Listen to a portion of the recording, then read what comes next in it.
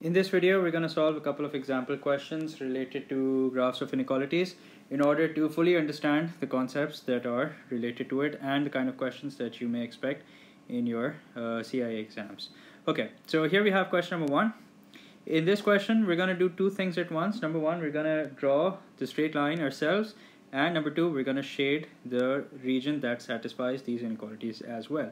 Okay, so the first thing that you should do is that every inequality sign should be replaced with an equal to sign. So here we have y is lesser than or equal to 2x. So the first thing I need to do is I need to plot this straight line, which is y equals to 2x. And in order to plot a straight line, we need at least 2 points, but we take 3 just in case. Okay, so ideally the set of points taken are such that you take a positive value, a negative, and a 0. But since here we can see that we have no space for negative values, so we're just going to take 0, 1, and 2. So I'm going to take these values 0, 1, and 2, and I'm going to plug in this equation, which is y equals to 2x, and I'm going to find the corresponding value of y. So if I plug in 0 in place of y, 2 times 0 is 0. If I plug in 1 in place of 2, 2 times 1 is 2. And if I plug in 2 in place of x again, so 2 times 2 is 4. So here I have the 3 points, and I'm going to mark these 3 points and make a straight line out of it. So 0, 0 is 1, 1, 2 is another, and 2, 4 is the third. Okay, so I'm going to join these points with a straight line, and always remember to extend your line as much as you can. Oops, sorry.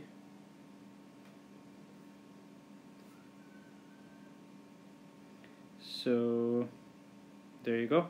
Yeah, so that's line number 1. Okay, let's call this, in fact, let's turn this into red. Yeah, and let's call this line 1. Now let's talk about line 2, which is 3x plus 4y is greater than or equal to 12. Okay, now one thing that you got to remember is that first you have to replace equals to inequality sign with equals to sign, and what you got to do now is you got to make y the subject. So if I make y the subject, so I have 4y equals to 12 minus 3x, and y is equals to 12 minus 3x. And I'm going to write 4 separately with each value, and I'll tell you why. So that my equation looks like this: 3 minus 3 upon 4x. Okay, now again the procedure is the same. I'm going to take 3 points of x, 3 ideally, but if I can do it with 2 as well. Okay, so I'm going to start with 0. So if I plug in 0 in place of x, so this entire fraction 3 upon 4 becomes 0, and 3 minus 0 will be 3. And the next value that I'm going to plug in is 4, and I'll tell you why I've taken 4. Because if I plug in 1, there's nothing wrong with that, but then I'll have to deal with a fraction, and identifying a fraction on a graph like this can be slightly technical, and you may not be able to figure out the exact point. So the benefit with 4 is that if I plug in 4 in place of x, the 4 in the denominator will cancel, and we will have, let's find out, y equals to 3 minus 3 upon 4 times 4. 4 gets cancelled out, and we have y equals to 3 minus 3, which is 0. So now I have the 2 points. Actually, I should have done this with a different color. So yeah, let me just do that. Let's turn this green. Yeah. Okay. So the next thing that I'm going to do is I'm going to mark the 2 points, and they are 0, 3, and 4, 0. So 0, 3 is going to be here somewhere. 4, 0 is going to be here. And then I'm going to join them with the help of a straight line, of course. So there you go. Now we have 2 lines. Okay, and then 1 more to go. Okay, now the third and the final line is very simple, and this is x is lesser than or equal to 3. So we're going to assume that it's x equal to 3, which means that we will have a vertical line which will cut the x-axis at 3. So let's just draw a vertical line cutting the x-axis at 3. So there you go. Yeah. Okay, now that we have our 3 lines in front of us, we're going to now begin the shading process. Okay, now make sure that you read the question carefully, because sometimes the question will ask you to shade the required region, sometimes the question will ask you to shade the unwanted region, like we have here. So we're going to shade the unwanted region. Okay, so we begin with line 1, which is y is less than or equal to 2x. Actually, let me just number all the lines. So the one in blue is line 3, and the one in green is line 2. So this is line 2. Okay, so we start by line 1, which is y is greater than or equal to 2x. Okay, so this line is y equal to 2x. Greater than means the region that is above the line. So that means the region that is above the line is our wanted region. So we will shade the region that is below the line. Why? Because we are supposed to shade what exactly? We're supposed to shade the unwanted region. Okay, so that's what I will do. I'll highlight the region that is below the line so that by the end the region that I want remains unshaded. Okay, so there you go. Next we have 3x plus 4y is greater than or equal to 12. Okay, so 3x plus 4y is greater than or equal to 12 is this line. Okay, now before you decide what region to shade, make sure that y is positive. And since y is positive, we're going to see what the sign is. The sign is greater than or equal to. That means it is going to be above this line. Okay, so the region wanted is above this line. That means the unwanted region will be below the line. And why are we shading the unwanted region? Because that's what's required in the question. So there you go, we've shaded the unwanted region. Okay, now line 3, let's talk about line 3, which says x is lesser than or equal to 3. So here's a line where x is equal to 3. Less than 3 means the region that is on the left, and since that's our wanted region, so we will shade the unwanted region, which is the region towards our right. So that's exactly what I'm going to do, and let's do that. So there you have it. We have shaded the unwanted region. There you go. Okay, so now you got to find out what is the one region where you have nothing shaded, and that, if you can see, is this region. So this is my required region, and according to the question I should label that region with R, with the letter R, capital letter. So I'm going to label this region with capital R. And this is how you're supposed to draw a straight line yourself and do the shading bit. Okay, so here we have question number 2, which is slightly different than the one that we just did. And in this, we're given the lines. Now we have to find the equation, and we have to define the region that is not shaded. Okay, so that's what the question says. The question is asking you to define the region that is not shaded. Okay, before attempting a question like this, it's always best to number your lines. So I'm going to number my lines. So here's line 1. Here's line 2. You can do it in whatever order you want, that doesn't matter. Here's line 3, and here's line 4. Okay, so we begin by line 1. So line 1, as you can see, is a vertical line, and it's cutting the x-axis at -2.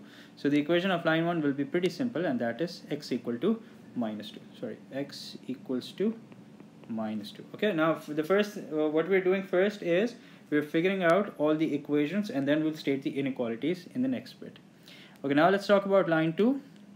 Now for line 2, we'll have to first find out the gradient, and in order to find out the gradient, I'm going to take 2 points, and the points that I'm going to take are 0, 3, and 3, 0. So let's find out the gradient. 3 minus 0, 0 minus 3, so that's going to be 3 upon minus 3, which is -1. So far we know that the equation looks like y equals to -x plus c.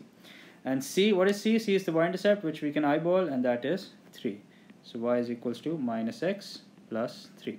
So here we have the equation of line 2. Now let's talk about line 3.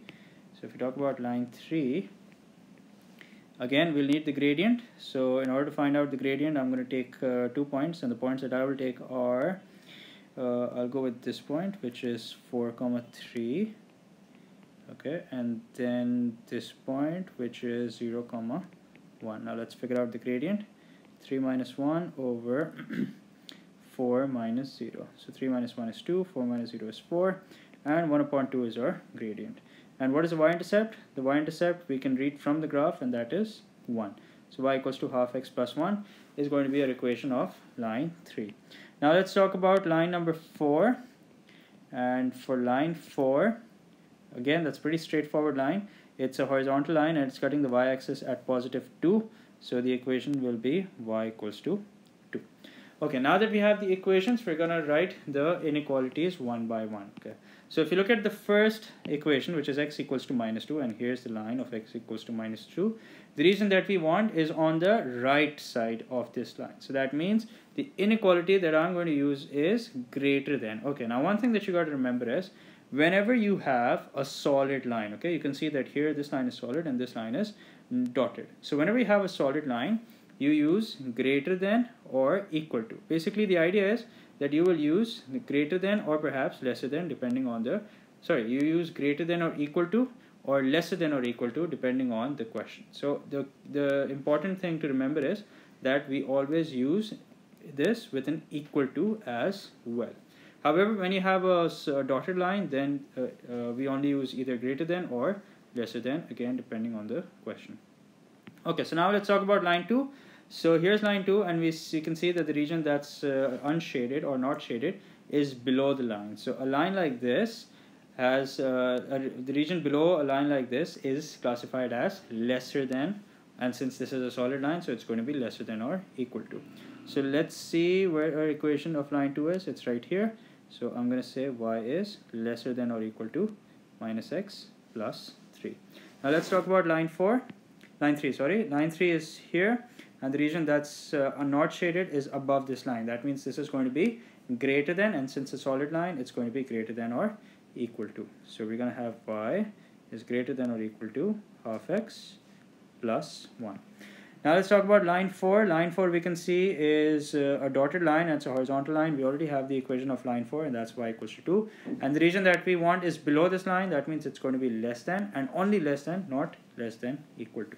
So y is less than 2 is going to be the final inequality that defines the region that is not shaded.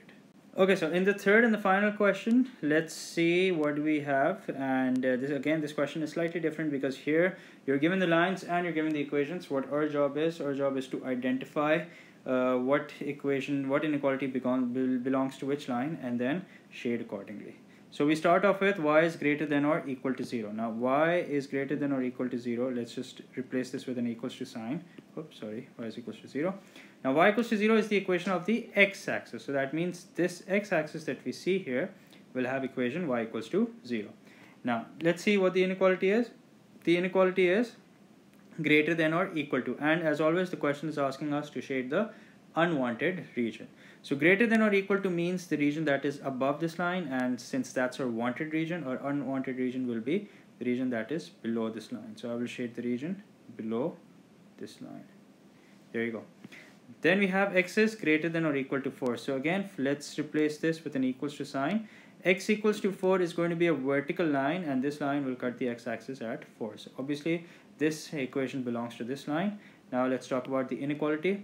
The inequality is greater than or equal to. So that means the right side will be the greater side, and since that's the wanted side, I will shade the unwanted side, and that is the side that's on the left.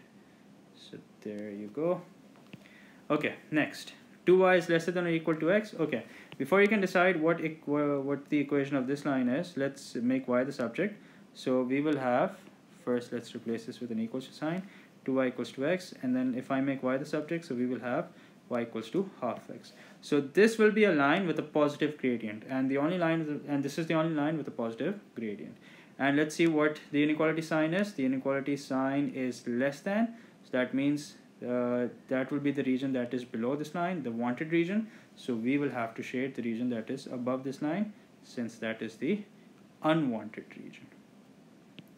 Okay, now 2y plus x is less than or equal to 12. Okay, since we just have one line left, we don't have to debate about what the line of this equation will look like, but let's just understand this anyway.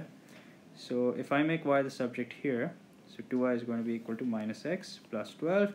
So that means I'm looking at a line with negative gradient, and this is the only line here that has negative slope. And let's look at the inequality. It's less than or equal to. That means below the line. So that's my wanted region. So the region that I will shade will be above the line, since the question has asked us to shade only the unwanted region. Okay, now at this point there's got to be one region that has no amount of shading or no shaded area at all, and that is this quadrilateral. Is it a quadrilateral? 1 2 3. Yeah, that is this quadrilateral, and I'm going to write R here because that's what the question wanted me to do. Okay, so with this we have covered pretty much all the main concepts of graphs of inequalities. If there is still anything that you would want me to cover, or a question that you would want me to solve, please let me know in the comment section. I'll see you guys in the next video.